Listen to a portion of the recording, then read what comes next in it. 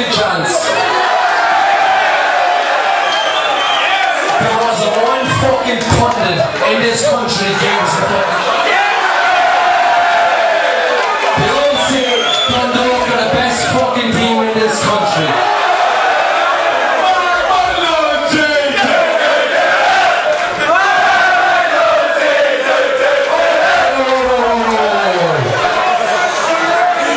So we go to Dublin yesterday. Everyone's saying, oh, fucking Dundalk, this, Dundalk, that, they're the best fucking country. Oh, they've done well in Europe. Fucking, we went through 3 rounds in fucking Europe. Does anyone say anything about fucking that? No, I fucking don't.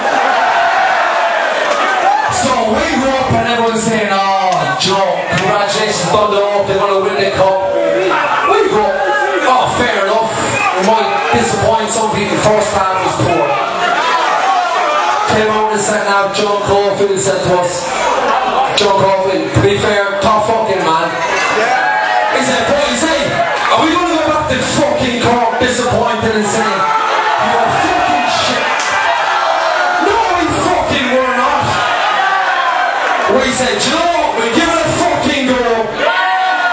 And if we give it all we can, if it's good enough, it's fucking good enough. And then you got a fucking fella like Shirley McGuire.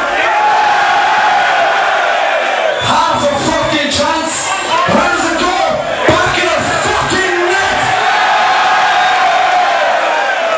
We're here today, right?